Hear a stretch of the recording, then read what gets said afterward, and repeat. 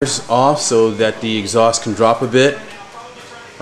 Wade is now actually taping the front edge of the H-pipe. That way it gives us an actual guide where to cut. Say that again. Any last words? No, do it.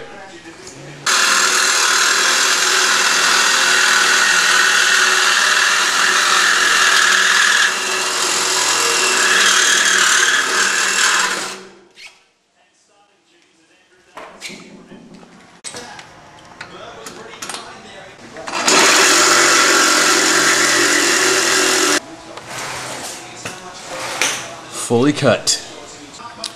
One more note, Wade just told me that if once you're done cutting that, you want to go ahead and actually take a air compressor and blow out any debris. You don't want any metal in your eyes. Next up, these clamps come off.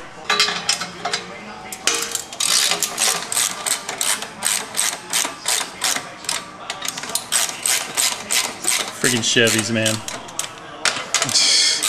Speaking from that's coming from a Ford guy, so I'll be editing that out. Not bad. I'll be saving that just in case I get a notice the indent. Right. I'll be saving that piece in case I need to put these back on. So the instructions will also state that you need to keep it just in case you have to put them back on. So I would suggest you do that.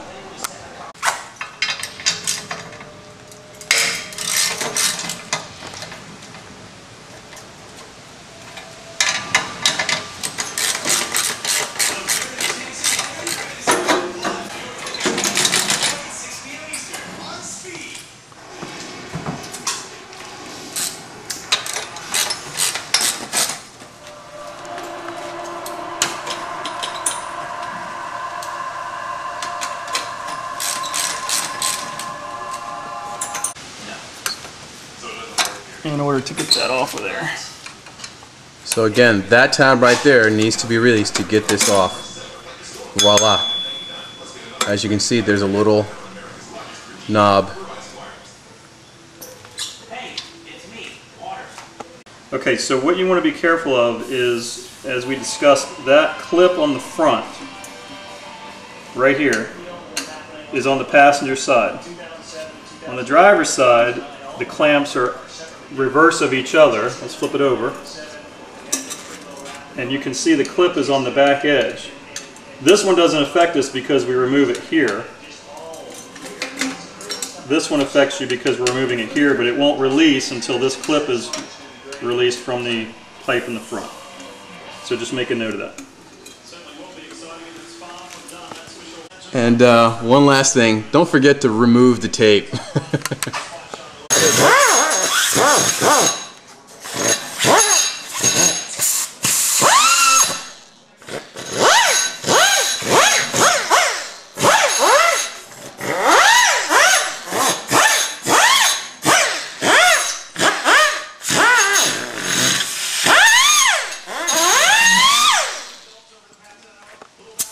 So Wade has taken the clamps and put them back on, or actually he left them in. So we know which actual pipe goes on which side. We've actually labeled them. Passenger side and the driver's side. The clamps still stay on.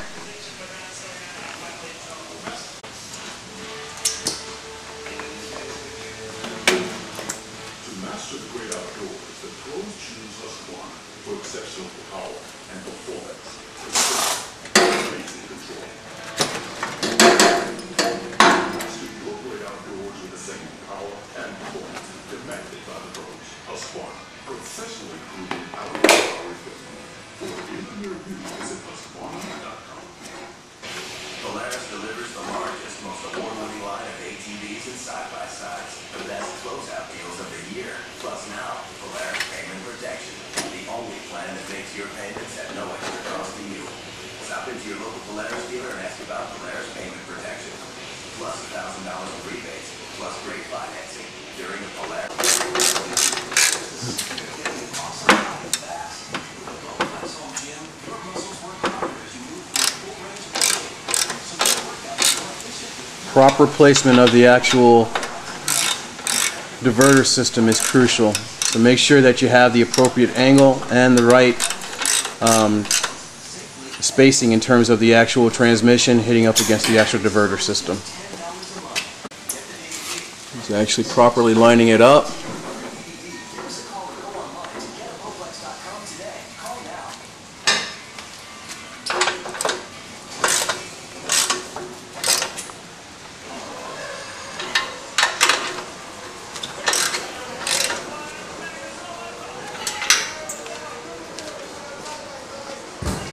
Okay guys, just want a word of caution. That bolt right here, you do not want it to actually rub up against the actual diverter system, because as your car is going to be idling and running, you don't want it to be rattling throughout its, I guess, installation, or not installation, but oh God. Guys, pay attention to this transmission cross member bolt. You don't want it to touch the diverter, because it'll cause a real bad body noise under hard acceleration. Try to keep that away. You want about this much gap here, about a 1/4 inch or so.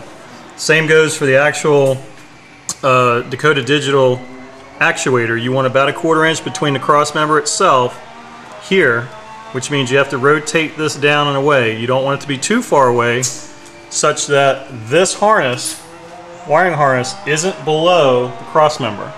You want to try to keep this higher, but maintain this gap here. That's the best way to mount it.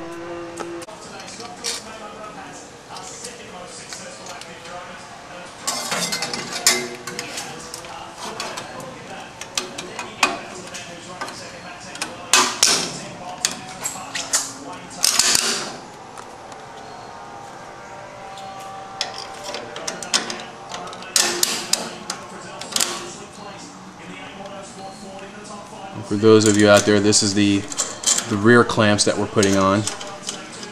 These are not the stock OEM clamps that GM has on the fronts. And now Wade is adjusting the height to get them right.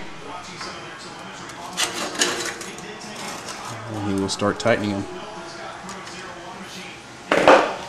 I'm going to orient the clamp so that the studs don't hang straight down.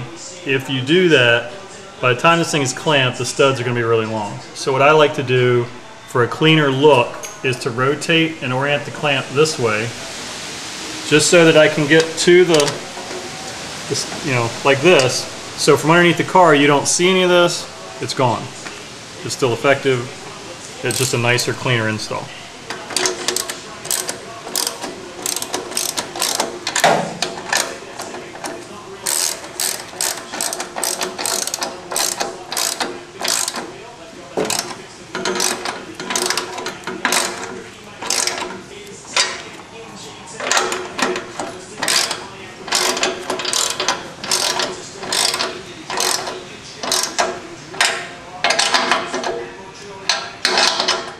You see how long these become after you start clamping them down.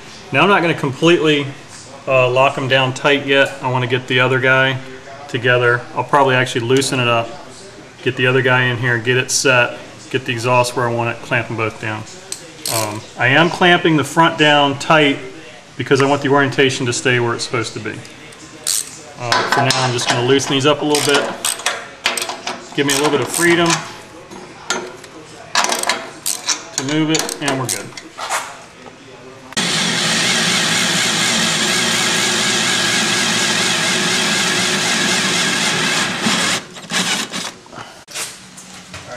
There's the drilled hole. Alright, so what I want to do now is I want to check and see if I can push the underlayment back. You can actually push it away a little bit.